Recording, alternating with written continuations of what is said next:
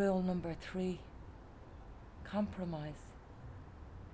But Shay comes from a very rough family. You can't blame him. I mean, 2 of his brothers are inside.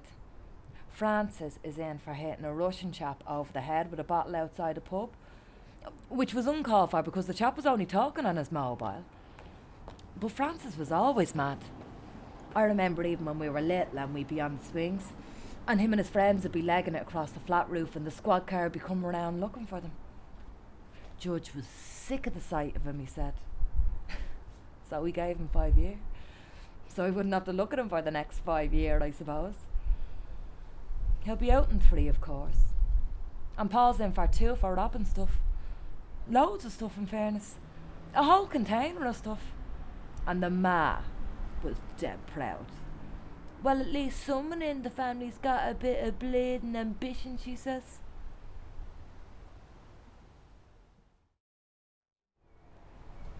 In the door mix, and I'm feeling like a bit of a tool because all these blokes are old.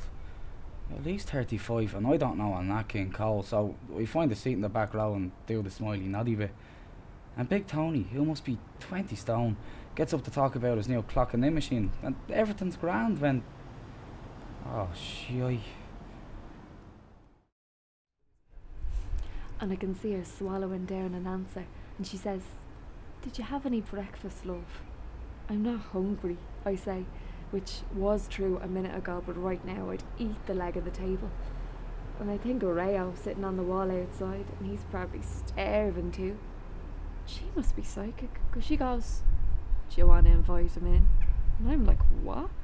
Because the thought of Rayo in this house would be just too weird, because he's so cool, and this place is just so nerdy. "No thanks, Ma," I say, and she's killing herself not to have a go at me. "Tell you what, I'll make a nice rasher sandwich for the 2 of you." And there's €347 on the table all set out. And I say, "Thanks, Ma, that'd be lovely."